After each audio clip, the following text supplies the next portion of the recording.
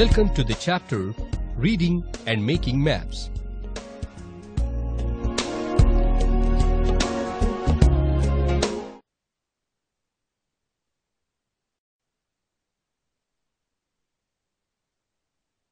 Let us start our learning by looking at a small conversation between two friends named Vani and Rani, who met at a science fair exhibition.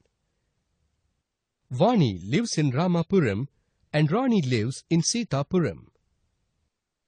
One fine day, Vani and Rani met at a science fair exhibition at Kottapalli, and they both became good friends. Rani thought of visiting Vani's house someday, but she does not know the address of Vani's house from bus stand. So, Rani wrote a letter asking the route map of Vani's house. Then, Vani prepared a sketch map of the way to her house and sent the details of the map to Rani. Now, let us go through the conversation of Vani and Rani after Rani reaches Vani's house. Hi Rani, how was the journey? Oh Vani, I am tired.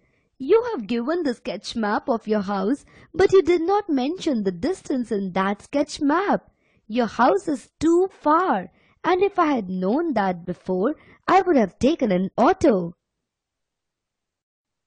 Oh, sorry Rani. I forgot to mention the distance in the sketch map. Anyhow, if you take an auto next time, please inform the driver that you have to reach South Ramapuram. It is where my house is located. South Ramapuram? How can I find the south or north of Ramapuram? Hey, it is very simple. My house is located in the south of the village and the opposite side is north. By the way, have you heard about directions and do you know how to find directions in a place?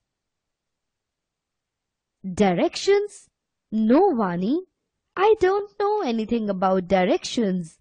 Can you please explain me?